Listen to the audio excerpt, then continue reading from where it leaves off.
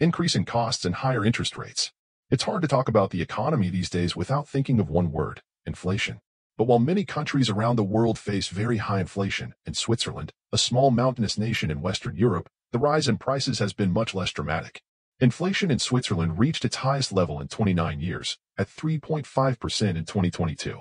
Although still high by Swiss standards, it is well below double-digit inflation rates in other advanced economies such as the United States, the United Kingdom, and the Eurozone. So, what does the Swiss economy have that largely spared it from rampant inflation? And what can other countries learn from it? There are several elements in Switzerland's inflationary story. To start, prices in the country already begin from a high base.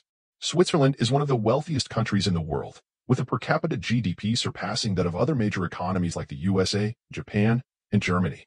It is also home to some of the world's wealthiest citizens, with an average wealth of almost $700,000 per adult and a high cost of living to match. In 2022, Swiss cities Zurich and Geneva remained among the top 10 most expensive cities in the world, even as inflation increased the cost of living in other expensive locations like Singapore, New York, and Tel Aviv. Tobias Strawman is a professor of modern and economic history at the University of Zurich. According to him, it's because people are, on average, quite wealthy. The share of food in the total family budget is not as significant as perhaps in other countries. There is inequality in Switzerland, of course, but from an international perspective, there is a very successful social policy. As a result, Swiss citizens are generally less impacted by rising prices because they tend to spend a smaller proportion of their income on essential items compared to discretionary items like vacations and hobbies, which can be reduced when prices rise. Another reason for the relative price stability in Switzerland comes from the strong Swiss franc.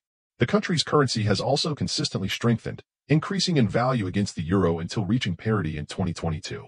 While the US dollar strengthened against many major currencies in 2022, the Swiss franc remained stable amid volatility in Europe. This is largely due to its status as a safe haven currency or defensive asset. The Swiss franc is strongly backed by a large reserve of gold, bonds, and financial assets, which helps the Swiss National Bank ensure currency stability during periods of volatility. It has always been a safe haven currency in times of crisis, and this began about 100 years ago, after the First World War. And of course, with the Russia-Ukraine war and COVID, the Swiss franc was again in high demand. The robustness of its currency is also beneficial to its economy, which is heavily dependent on international trade. In 2020, Switzerland imported about $300 billion in goods and services, most of which came from neighboring countries in the European Union. Therefore, a stronger Swiss franc provides an effective discount on these imports. In the same year, Switzerland exported a nearly equal amount. However, these tend to be higher value goods and services, such as watches and pharmaceutical products, which are less susceptible to price fluctuations than low-margin commodities and mass production. Switzerland is also less exposed to some volatile external factors that raised prices in 2022, such as high oil and gas prices caused by the Russia-Ukraine war. Home to about 1,500 lakes and numerous rivers, hydropower plays a key role in Switzerland's energy production. Hydropower accounts for more than a tenth of Switzerland's energy consumption, making the country less dependent on oil and gas imports than some of its European neighbors. Swiss energy suppliers are also largely publicly owned, which means they are less exposed to extreme market volatility through financial safety nets but are also subject to stricter price regulations. In Switzerland, there is significant state control over prices, which is somewhat surprising considering Switzerland is often thought of as a very liberal country. But in crucial areas such as energy and rent, there are many public controls. This means that the inflation rate extends over time. This doesn't mean there is no inflation, but it can help avoid a certain short-term effect. At the end of 2022, energy prices in Switzerland rose at a rate of 16.2%, below the levels faced by major counterparts like Germany, the Netherlands, the United Kingdom, and Italy. Switzerland's energy regulator now expects prices to rise another 27% in 2023, with the annual energy bill for a typical household exceeding 1,215 Swiss francs.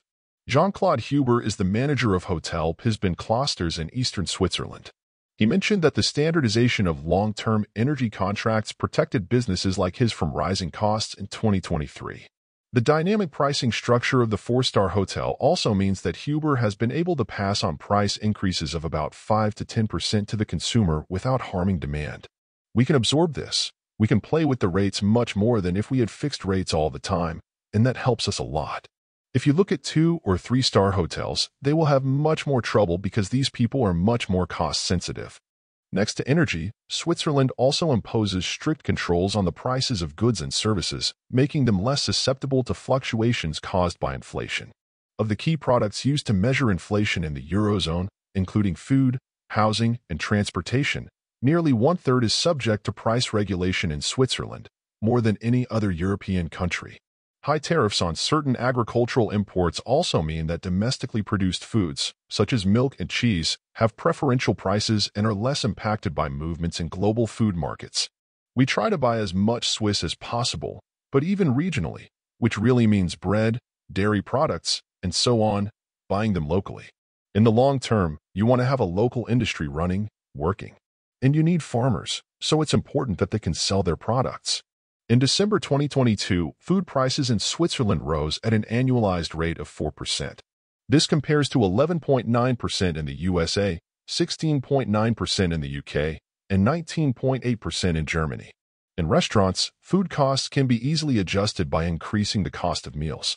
All of this doesn't mean that Swiss consumers were completely immune to recent price increases. However, the Swiss central bank stated that it now expects inflation to fall to an average of 1.8% in 2024. Tell us in the comments what your opinion is on the Swiss economic model. Do you think it's a sustainable model? Share your opinion in the comments and don't forget to like this video and subscribe to the channel if you haven't already.